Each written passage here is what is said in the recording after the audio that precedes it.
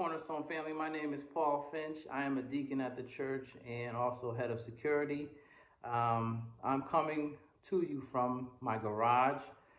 This is a place where I just get dressed every day to go to work, and I also, when I come home from work, I get undressed and try to just decontaminate myself from anything I may have come in contact with everything that is going on in our world today. As you all know, I'm a first responder. I'm a New Haven police sergeant, and I have to go to work every day. And the one Bible verse that comes to mind with me having to go to work and just be involved in everything that's going out there is James chapter 1, and it talks about counting it all joy. Consider it pure joy, my brothers, whenever you face trials of many kinds, because you know that the testing of your faith develops perseverance. And I know I'm talking about joy during this time, but the one thing that we all can just remember is that we are all children of God.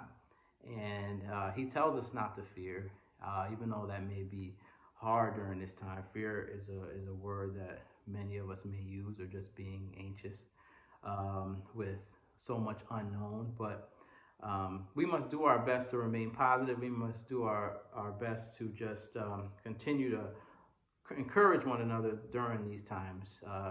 Pick up a phone, call and check in on one another, FaceTime your family members, FaceTime your friends. Just keep in contact, checking on one another during this time. If you have a moment, to go along with my verse is a YouTube video. It's a throwback, the Winans. And there's a song that says, talks about counting it all joy. I think it'll be a blessing to you if you have a moment to listen to it. Let's pray. Dear Heavenly Father, we thank you, dear God, for this day, dear God, that you have made. Dear God, during this time in our lives, dear God, we are come against a lot of unknown, dear God, with this coronavirus, dear God. And Lord, we know that you are in control. And the great thing that we can all remember is that we are all children of God. And Lord, I thank you, dear God, for allowing us to have the protection that we have being children of God.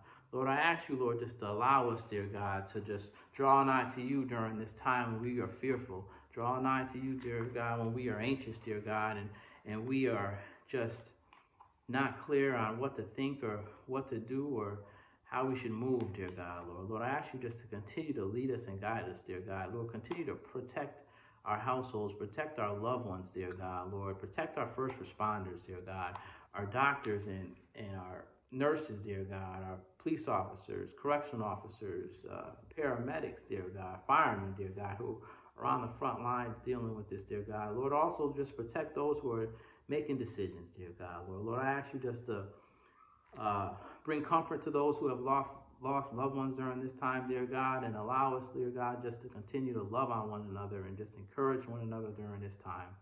In Jesus' name I pray, amen.